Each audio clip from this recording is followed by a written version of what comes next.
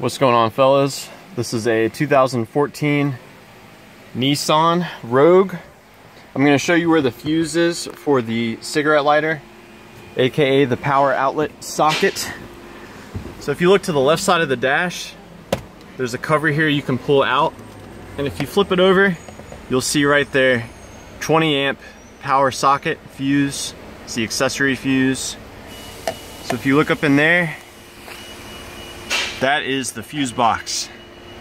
And the 20 amp fuse in question is this one right here, the far upper left hand fuse.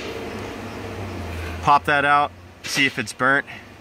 Unfortunately, there are no spare fuses here, but I guess you could swap it with the one beneath it, which is for the Bose amplifier.